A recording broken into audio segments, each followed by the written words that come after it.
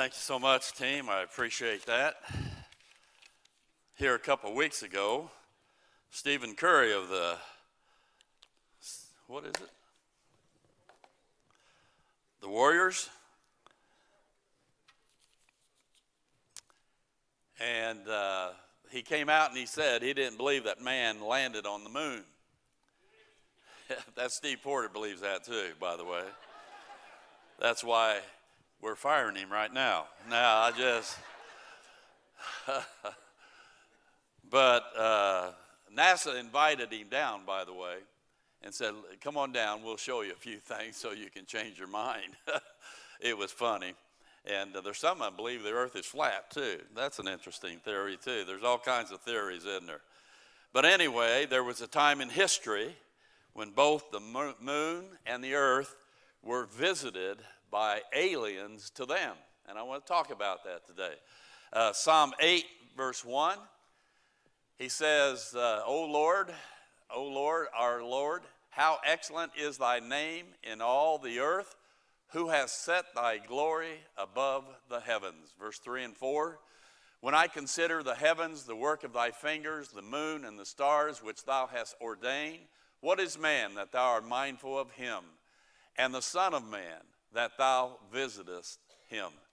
And I was thinking of that as I was preparing this, and we remember years ago, some of us older ones, when in school the classes would stop and we'd all watch America's first space launches. We went crazy when Russia sent up the Sputnik. You remember that? And they said, boy, that thing's going around watching us. I remember that. And the space race began. And they tried to say, who's going to be first in space? And the Russians beat us. Who's going to be first to do this? The Russians beat us. And then they said, let's go to the moon. And finally, on July 20th, 1969, astronaut Neil Armstrong stepped onto the moon. The millions were watching on TV. Michigan Trove burst out in joy and cheering with excitement. Some statistics I thought that were interesting. Going to the moon is 238,000 miles away. The Saturn rocket was 363 feet high. Our Sailors Monument Circle downtown Indianapolis, where they have the Christmas tree, that is 284 feet. So the Saturn rocket was even 79 feet higher than that. It weighed 6,698,700 pounds. When they got toward the moon, their orbit of the moon was at 50,000 feet. The Eagle module descended to 500 feet, where Neil Armstrong manually took control and for 1.5 minutes guided it until they had a clear landing site. And for that 1.5 minutes, he finally landed in the Sea of Tranquility. And he only had 23 seconds of fuel left when he landed that. On July the 19th at 10:56 p.m., Armstrong stepped out onto the moon. And he said, that's one small step for man, one giant leap for mankind. He actually said, they didn't pick it up, that's one small step for a man. And they didn't pick up that A. That was kind of interesting. Overall, over our history, there's been 12 astronauts that have walked on the moon. This amazing feat was the combination of years of planning and testing of man and machine. From our first spaceman who went to space, Alan Shepard, to orbiting the Earth with John Glenn, to the new spacecraft and going to the moon with Armstrong and the others. However, 2,000 plus years ago, an event much more amazing, so much more significant took place. God himself, he also visited this earth. Now that's an amazing event. That's better than landing on the moon, by the way. We celebrate this historic event each year. And we say Emmanuel, which being interpreted is what? God with us. Now these two visits, even though the coming of Christ is so much more significant, they had some similarities. And I thought I'd make those comparisons. Man going to the moon, the years of preparation. It took several years of hard work. The Apollo program in 1961, John F. Kennedy challenged America to go to the moon. Before they got there, they went through the Mercury rockets, Gemini, the Ranger, Surveyor, Orbiter, and all the things that they learned technology-wise, and their preparation made it possible. Likewise, God's coming to earth. It was decided years prior to his coming, before it ever became a reality. In 1 Peter 1:20, it says this, who verily Christ was foreordained before the foundation of the world, but was manifest or come to appear in these last times for you. So before the world was ever created, God already purposed that his Son would become flesh upon this earth. In order for God to come to earth, his preparation was getting man ready for his arrival. God did this through the prophets to Israel and for Israel. Malachi 3:1, behold, I will send my messenger, John the Baptist, and he shall prepare the way before me, God, the Lord, Christ, and the Lord. And then in Micah 5:2, he says this, in Micah 5:2, behold, but thou, Bethlehem, Ephratah, though thou be little among thousands of Judah, yet out of thee shall he come forth unto me, that is to be ruler in Israel, whose goings forth have been from of old and from everlasting. In other words, he's eternity, and his name is Jesus Christ. There are 300 promises concerning the first coming of Christ, every one fulfilled, to have man looking for Christ's arrival. And then man going to the moon took great intellect, wisdom, and power. Apollo took the combined intellects that America had with a few German and Jewish scientists, engineers, test pilots, technicians, mathematicians, computer geeks. Remember, the moon is 250,000 miles away, and it required the most powerful rocket ever built, and that was Saturn V. There's never been a rocket that powerful since that time, as a matter of fact. God, though, coming to earth, likewise, God demonstrated his wisdom and his power. Mankind on his own had become sinful and helpless and hopeless. But God sent forth his amazing plan to redeem man. And the way that he would do it would be that God came to earth himself. Born of a virgin, lived a sinless life, became the sin bearer on the cross by shedding his blood and dying. And in his power, he broke the chains, the control of Satan and death by resurrecting from the dead. He's alive today. Ephesians 1:19, and what is the exceeding greatness of his power to usward who believe, according to the working of his mighty power, which he wrought in Christ when he raised him from the dead. And so that power broke the chains of sin and death itself. 1 Corinthians 15:3-4, for I delivered unto you first of all that which I also received, how that Christ died for our sins according to the Scriptures, and that he was buried, and that he rose again the third day according to the Scriptures. And then man going to the moon was at great cost. Apollo program, 40 years plus years ago, cost $30+ billion.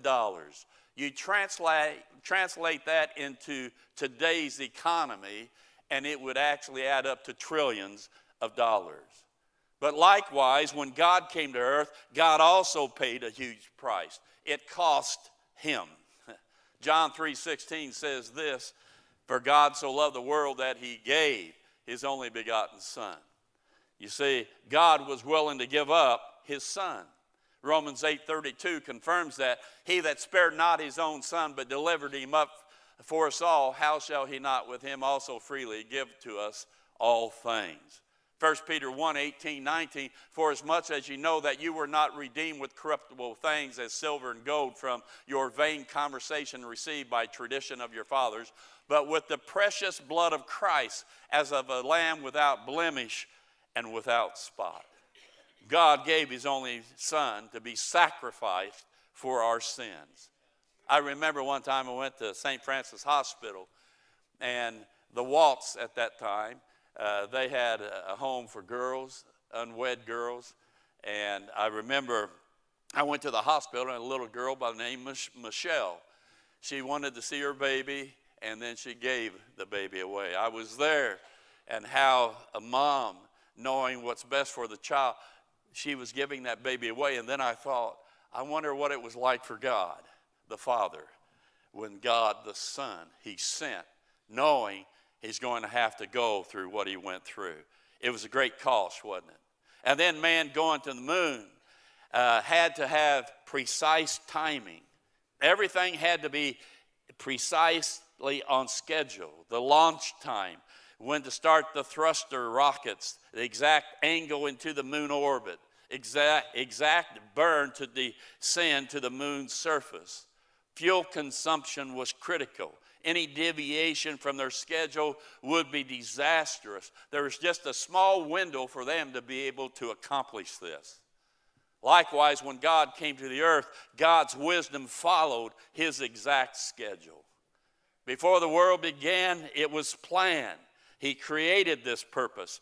And after 400 years of silence between Malachi and Matthew, God said he would come, and he came. Galatians 4:4 says this, but when the fullness of time was come, God sent forth his son, made of a woman, made under the law. He says in Luke 2:11 and 12, for unto you is born this day in the city of David a Savior, which is Christ the Lord. And this shall be a sign unto you. You shall find the babe wrapped in swaddling clothes, lying in a manger. And he came to Israel, then he was to go to the world. When man went to the moon, it was accomplished by three people, in a sense. Apollo 11 had 3 men. Only 2 descended to the lunar surface. Astronaut Collins stayed in the orbiting ship, the spacecraft, and he assisted the 2 other astronauts down on the moon's surface. Likewise, God, when he came to the earth, the Trinity, the 3 in 1, worked together.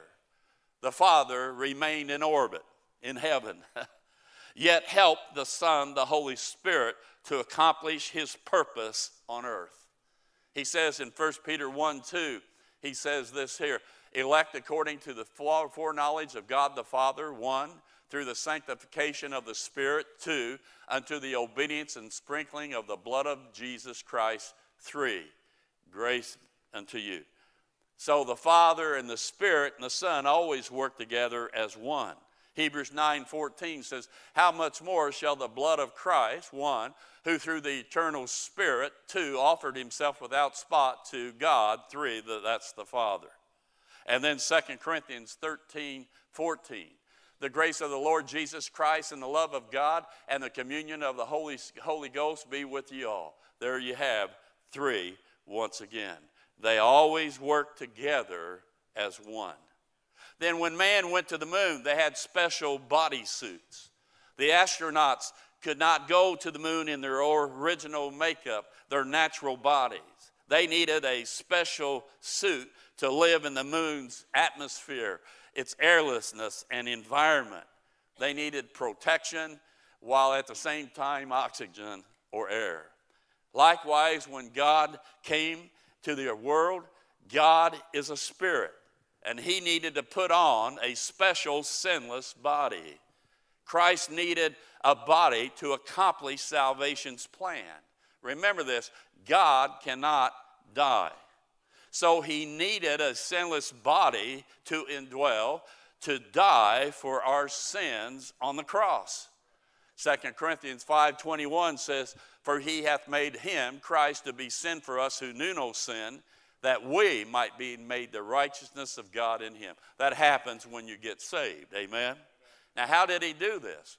Philippians chapter 2, verse 6, who being in the form of God, Christ, thought it not robbery to be equal with God, but made himself of no reputation, took upon him the form of a servant, and was made in the likeness of men, flesh. And being found in fashion as a man, he humbled himself, became obedient unto death, even the death of the cross.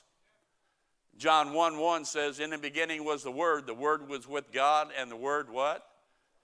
Verse 14 says this, and the Word, God, Christ, was made flesh and dwelt among us, and we beheld his glory, okay, the glory of the only begotten of the Father, full of grace and truth. That's how he did it. Colossians 2:9 says, for in Christ, him, dwelleth all the fullness of the Godhead bodily. He's 100% man, 100% God, in order so he could be our mediator.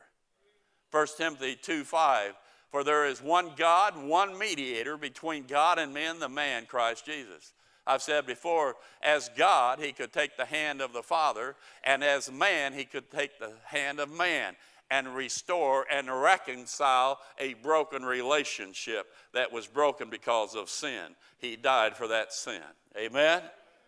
And then man going to the moon, they landed in an unspectacular place. The astronauts left home, a planet of beauty and life, to land on a drab, lifeless place. We've seen the pictures, haven't we?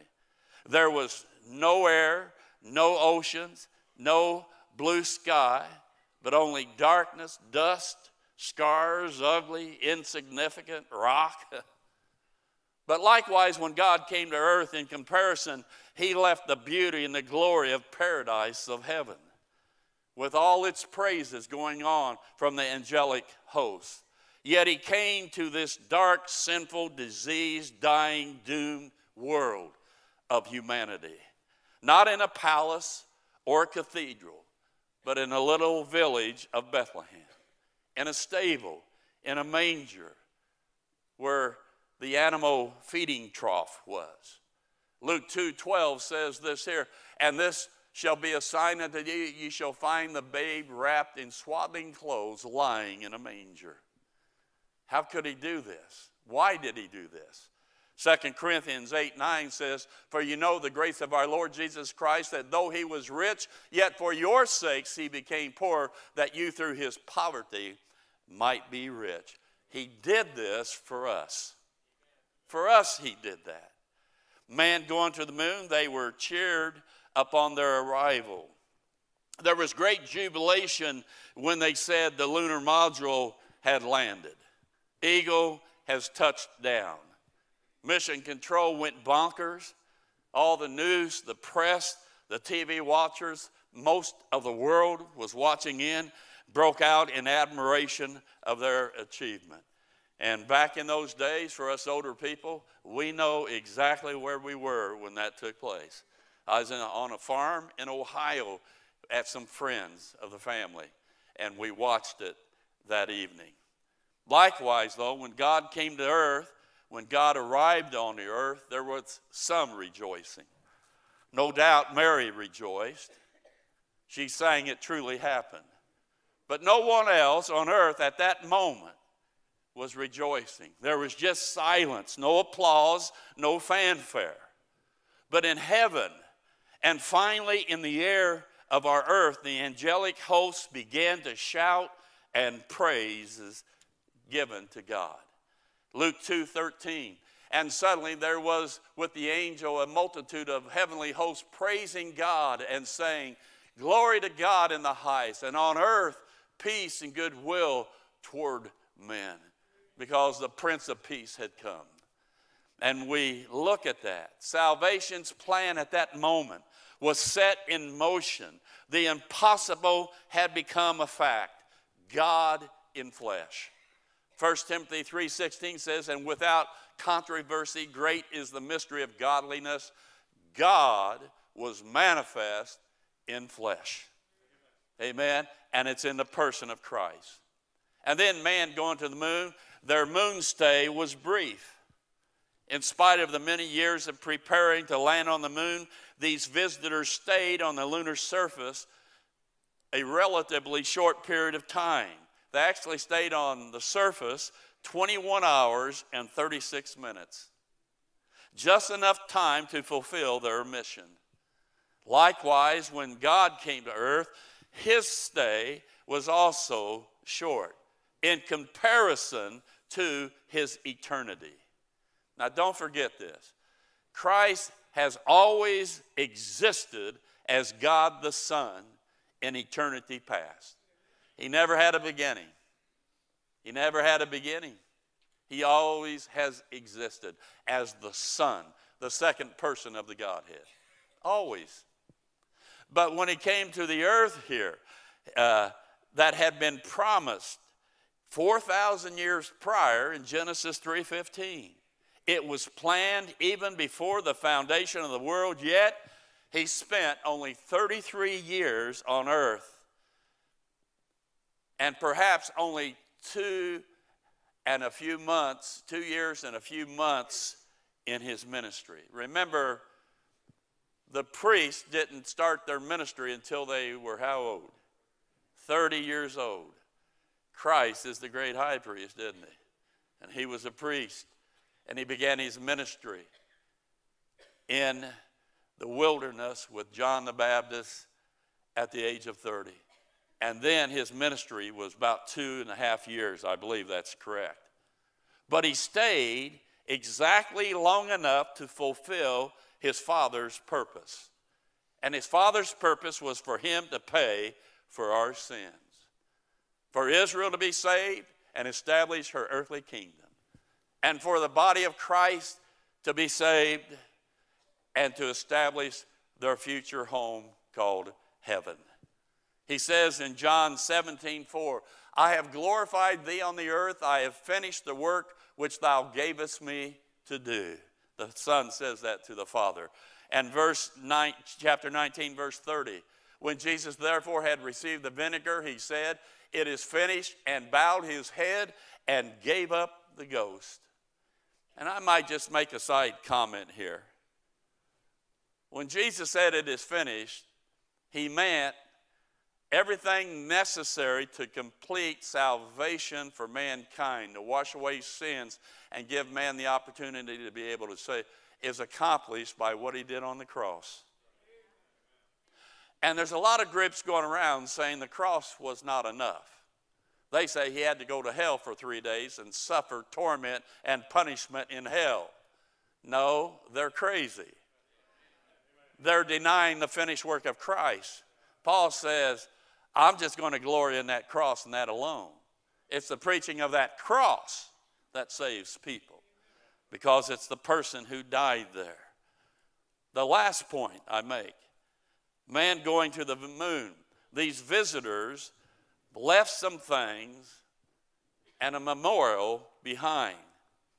When the astronauts departed the moon, they left behind footprints, an American flag, part of a space shuttle, scientific instruments, and also a memorial plaque.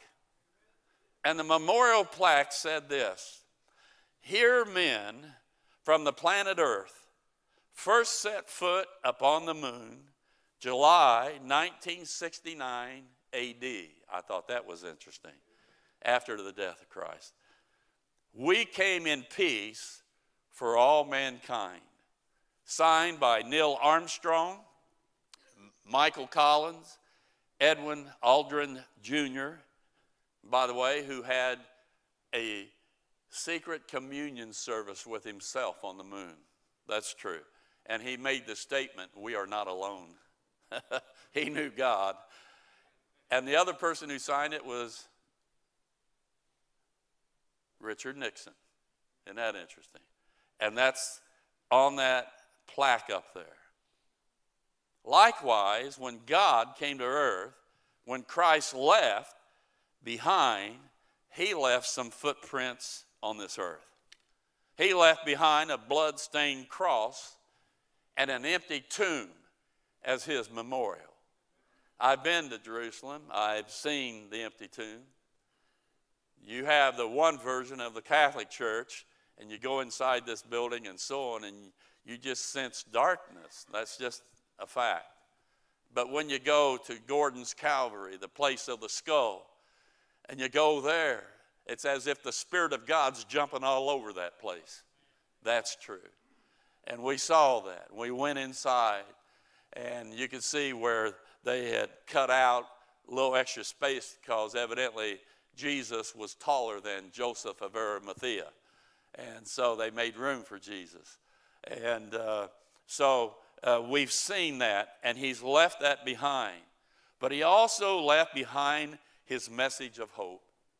He said, hey, listen, if I fulfilled all the promises and I came the first time, I want you to know something. I'm coming back again.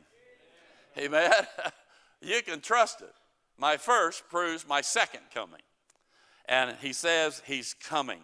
That's our message today. The message today for mankind is the fact that they're sinners. Without Christ, you die. Without Christ, you're empty. You're trying to fill it with the world, the flesh, everything that the world offers you, and you keep coming up empty. There's only one person who can fill that, and that's Jesus Christ. And he died, he was buried, he rose again. And if you would believe that gospel of grace message, even today, you can be saved today, knowing that he's coming back for you to take you to heaven. Amen? Now, if you don't, you have to pay the consequences. Nobody likes to talk about the consequences, do they? 2 Thessalonians chapter 1. And to you who are troubled, rest with us. When the Lord Jesus shall be revealed from heaven with his mighty angels, in flaming fire, taking vengeance on them that know not God, and that obey not the gospel of our Lord Jesus Christ, who shall be punished with everlasting destruction, and from the presence of the Lord, and from the glory of his power. You'll have to go into tribulation. And if you even survive the tribulation, chances are you won't, but if you happen to, you still will have that take place. But for the child of God, we don't worry about him coming back. For the child of God, we're looking forward to it. Because we know 1 Thessalonians 4:16-17. For the Lord himself shall descend from heaven with a shout, with the voice of the archangel, with the trump of God, and the dead in Christ shall rise first. Then we, which are alive, we've been saved, and remain, shall be caught up together with them in the clouds to meet the Lord in the air, and so shall we ever be with the Lord. Amen? That's our hope, because we've put our faith in the gospel alone. That's not church membership, not baptism, not you living a good life, not you giving any money, nothing you do. It's all been accomplished by Jesus Christ. Your faith has to be in him and him alone. Total trust from your heart. Amen? Amen? And then you can say Titus 2:13, looking for that blessed hope and the glorious appearing of the great God and our Savior, Jesus Christ. This time of the year, there's a special emphasis upon Christ coming the first time. And we rejoice that people might stop and pause, but we hope that the Spirit of God will work, that will show them the real reason for this season is in the person of Christ and why he came. Who he was and why he came, what he did for us. And if we believe that, then the next time he comes, we'll be there and he'll say, come on up, let's go to heaven. I don't know about you, that gives me great hope. I look at this world right now and I see it crumbling, coming apart, and you can just ride across it, no hope. One day it's this, the next day it's this. People running to and fro have no clue to finding real peace. Does it bother us when we see this? Of course it does. But as we back up and we stay true to the Word of God and believe what God's Word says, we know this is not the end. We know there's a greater day coming for us. And we put our faith in that. How about you? Let's bow our heads. With our heads bowed, you would say, Pastor Jim, if I were to die right now, I don't know where I would spend eternity. Or I do know where I will spend eternity, but it won't be with Christ. I sure want to change that. God's Spirit's moved on my heart, and I believe this Christmas cross, empty tomb message for my life. If you just would say in your heart, right where you're sitting right now, something like this, just say it in your heart, dear God, I'm a sinner. Please forgive me. But I do believe that your Son died for my sins, was buried, and rose again.